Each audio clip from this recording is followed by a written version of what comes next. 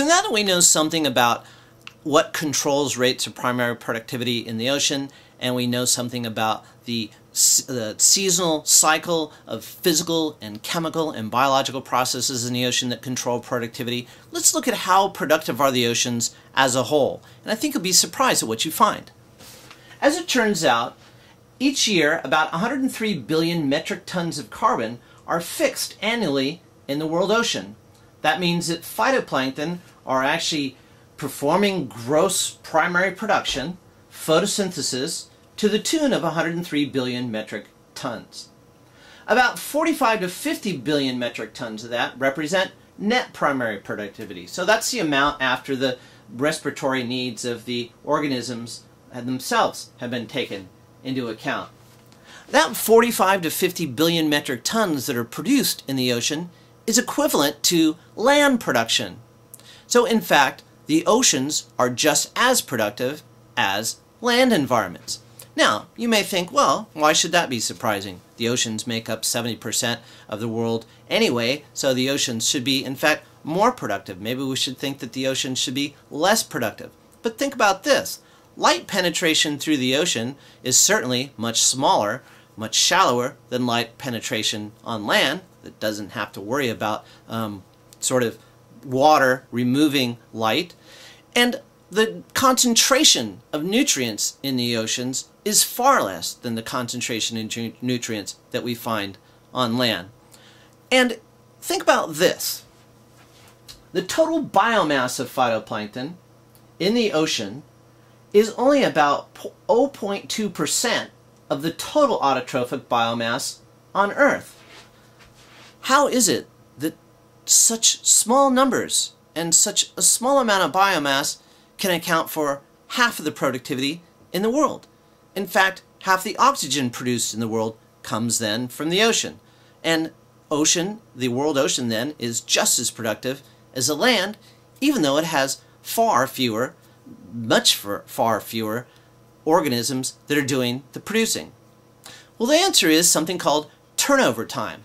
And the fact is that phytoplankton can divide very rapidly and produce very rapidly. And when a phytoplankton cell divides in two, a zooplankton might eat it, or it becomes food very rapidly. So by turning over and dividing very rapidly, what we call turnover time, phytoplankton can supply half the productivity of the entire globe. That's an amazing fact to think about.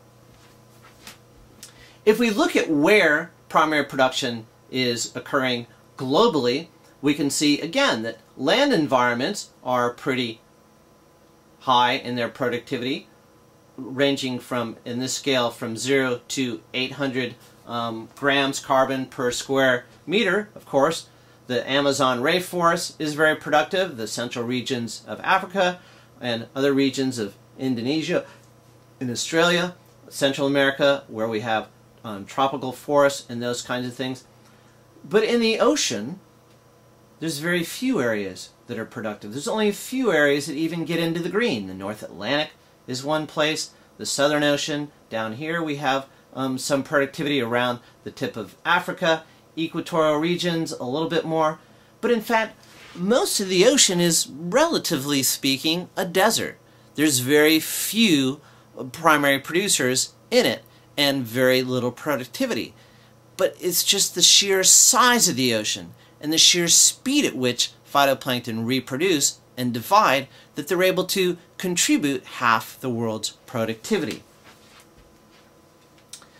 If we look at the world ocean in terms of the seasonal cycle, what we see, and this is for the entire world ocean, that it really doesn't change too much from one season to the next. Now, is that a surprise or not? Why would the seasonal cycle not change when we just said there's such dramatic differences? Well, this is for the entire world ocean. So when it's winter in one place, it's summer in another. When it's spring in one place, it's fall in another. And so looking at the total amount of productivity for the entire world ocean in terms of grams of carbon per year, we can see that July to September is really the most productive, but really it's not much different from any of these other seasons, largely because, again, we're talking about the entire world ocean. if we look at different regions of the ocean, we do see some very striking differences. Oligotrophic oceans are places really in the middle of the ocean that don't have a lot of nutrients. Surprisingly, they contribute 11 times 10 to the 15 grams of carbon per year. Mesotrophic, which are sort of medium enriched in terms of nutrients environments, by far contribute the largest proportion. So in terms of biogeographic regions, oligotrophic, mesotrophic, or eutrophic, which has the highest concentration of nutrients, we can see that somewhere in between is the ideal state. And largely that's probably for two different reasons. Probably because mesotrophic regions make up that sort of boundary between the coastal waters and oceanic waters. Still lots of nutrients, but not influenced by some of the terrestrial processes that reduce light intensities and those kinds of things. Whereas in eutrophic waters, because we have all these other kinds of things going on, and because we have such an abundance of phytoplankton to the surface, it really becomes self-limiting and self-shading. When you have a lot of phytoplankton around, there's not going to be much light. It's not going to penetrate very deeply. And this table illustrates that quite well. One thing that might surprise you, and I alluded to this earlier, is that coastal regions that have kelps and seaweeds, the benthic primary producers, contribute very little. In fact, 1 times 10 to the 15 grams per carbon per year, as opposed to 48.5 for the rest of the ocean. So we can see in terms of global production, kelps and seaweeds are very low, but again, I want to emphasize that kelps and seaweeds are important locally for particularly kelp beds and providing habitat for many other types of organisms. So you can't always just look at the numbers to come to conclusions.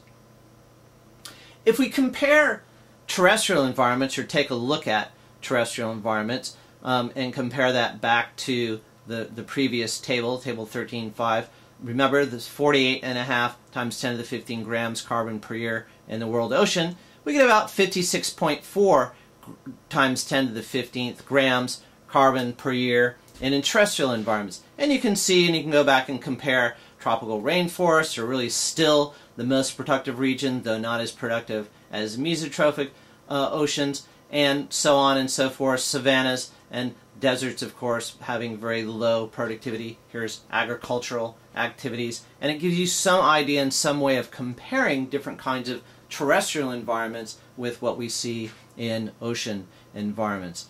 Okay, so let's take a sort of review.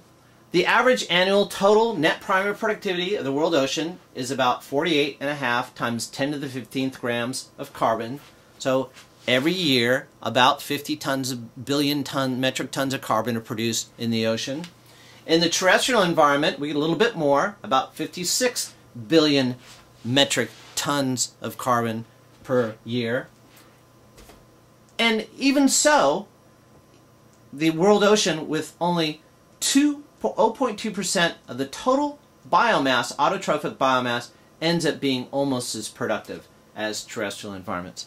So the upshot again is that the oceans are just as productive as land. It just does so in a different way, with a different set of organisms and a different set of rules, really, physical and chemical and biological rules that govern the productivity of the ocean environment.